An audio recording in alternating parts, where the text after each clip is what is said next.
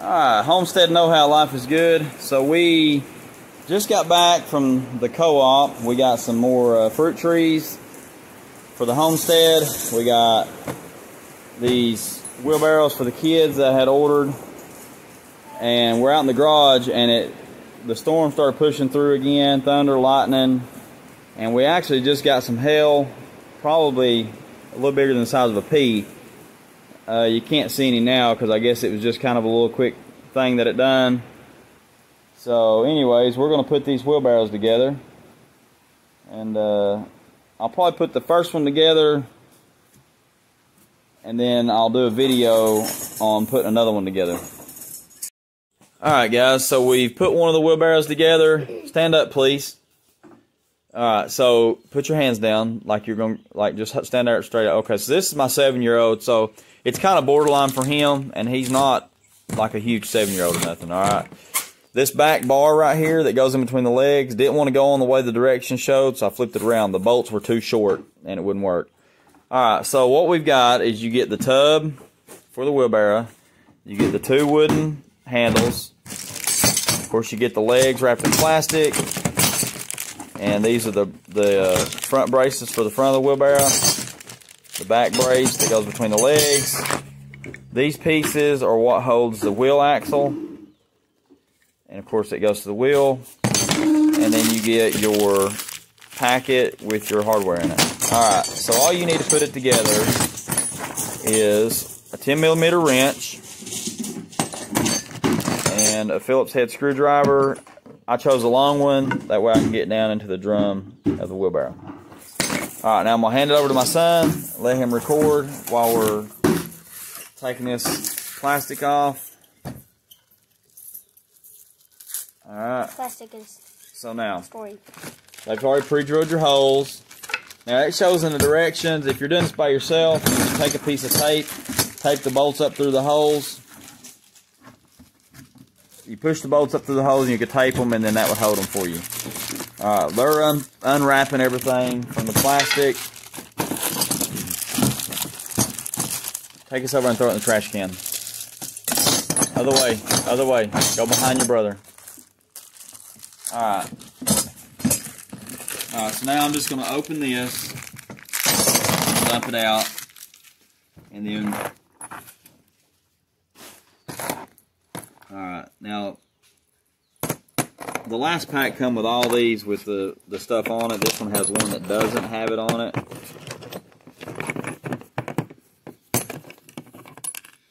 Alright, try and keep him from running away with it. That way we have the parts we need. Alright, so you get 4 of these. You get 4 of these with the nuts, washers, and lock washers on it.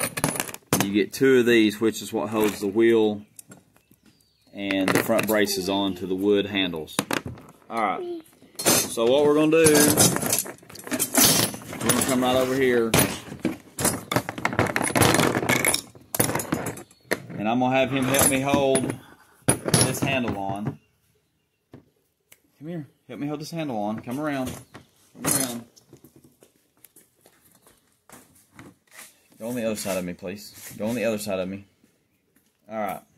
So he's got to hold that and this. Now you want to make sure that the angle piece goes in the front, straight piece goes in the back. Alright, now I'm going to stick this up through my hole right here. And we got to line it up just like so. Put this on, and then he's going to hold that for me. And then we're going to put,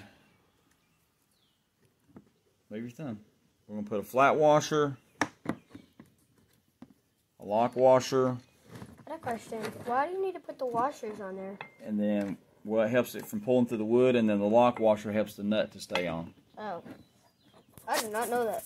Alright. Alright, we're going to repeat the process. On the other side. On the other side.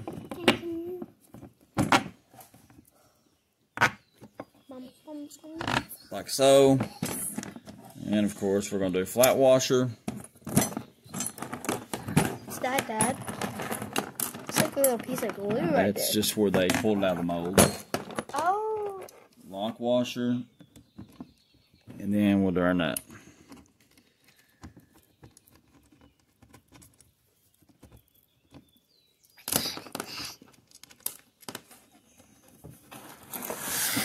Do that real quick. Alright, I'm gonna have him pause it while we put the other leg on, because you just repeat the process on the other side. So now we've got both the handles and the feet on. So we've got our braces for the front, our back brace. Alright, so this is the back brace that we had problems with the last time.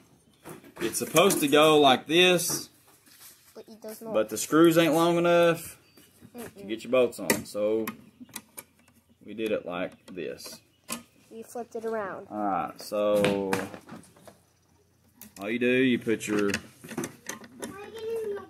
bolt through. Nope, if I can get it to work right for me here. And my 7-year-old brother is going wild with that wheelbarrow. Barrow. I call it wheelbarrow. I don't know why. Well, it acts like the hole ain't big enough. No, it just ain't got it lined up. Alright, so let's try this again here. Sometimes you get stuff like this. It does not work, and that's when you take it back. They've misdrilled holes or things of that manner. And this seems to be having that kind of problem. Alright. Now over here. So we got it through. So we're going to put our washers on.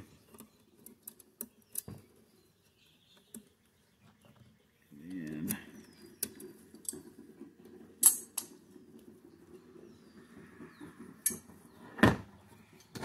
on this one, it's acting like that. Doesn't want to go on or fit. So we're trying a little bit of that. Okay. Now we gotta go to the other side, and this one's probably gonna be really fun because I had problems with the other side. Yeah, it's not really wanting to line up. This is not fun. This is hard. So we got that. Not really. I'd say it's really.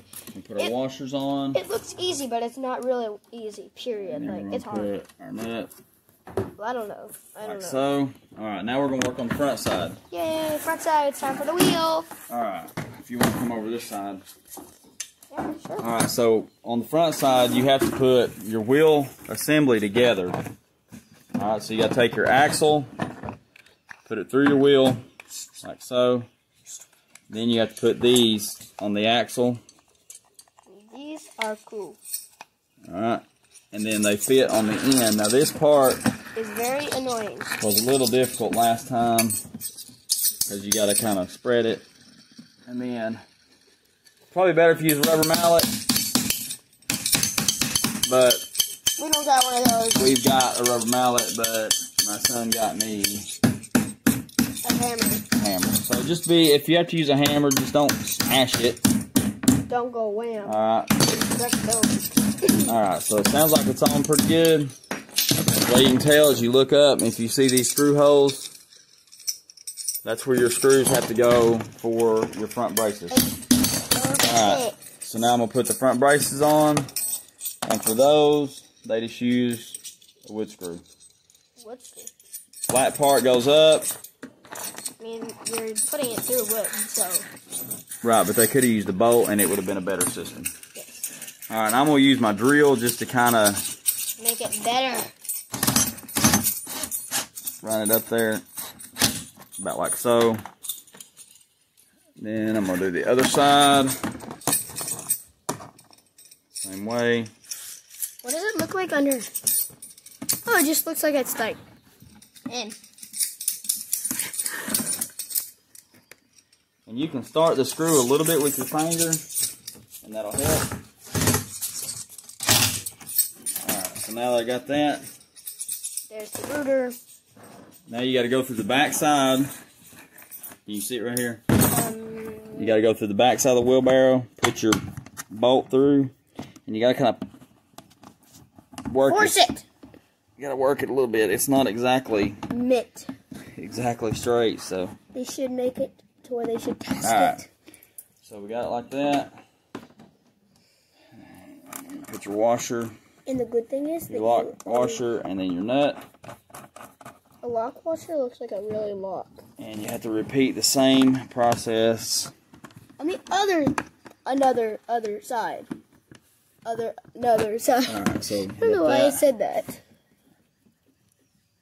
Alright, put your stuff on it.